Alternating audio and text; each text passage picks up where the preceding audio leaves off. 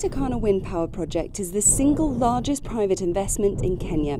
It stretches across 40,000 acres in the country's north. The first phase is already completed, with 120 of 365 turbines up and running. The rest is slated for the middle of this year. As far as Kenya is concerned, this puts Kenya on the map in terms of renewable energy, because you're going to have 310 megawatts of wind energy, the largest in the African continent. But beyond that, I think it will be proof of the fact that in a country such as Kenya, a complex project of this nature can successfully be brought to completion, and at that, in a remote part of Kenya. The wind farm, at some $680 million, aims to provide 310 megawatts of power to Kenya's national grid, equivalent to up to 18% of the country's current electricity generating capacity. The power produced will be bought at a fixed price by Kenya Power and Lighting Company over a 20-year period. But that's not yet complete. The power line built by state-run Kenya Transmission Company has been delayed, primarily by demands for compensation from landowners along the route. There are delays, unfortunately. We are currently in discussions with the government of Kenya with regard to how to handle the delays in the transmission line. As I said, we are ready to transmit 100 megawatts.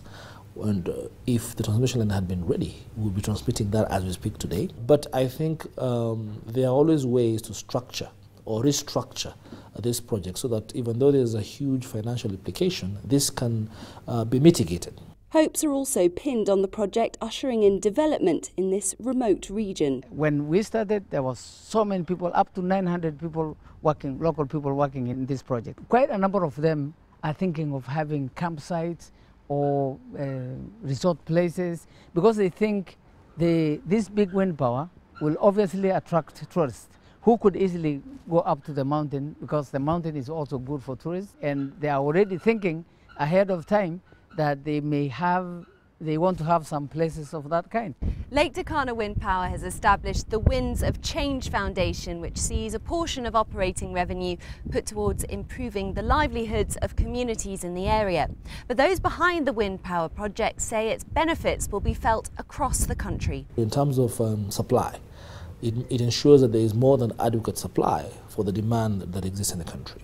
Secondly, it is additional supply at less expensive rates. The fact that we have this project and the transmission line that is being built by the government of Kenya, crossing or traversing 5 counties that prior to this had no access to the national grid, means that those counties now will have power available to them. There's a lot of space for renewable energy, specifically wind energy, in Kenya going forward. But for now, we are focused primarily on completing this project successfully and ensuring that the project comes online before we can be able to contemplate expansion projects.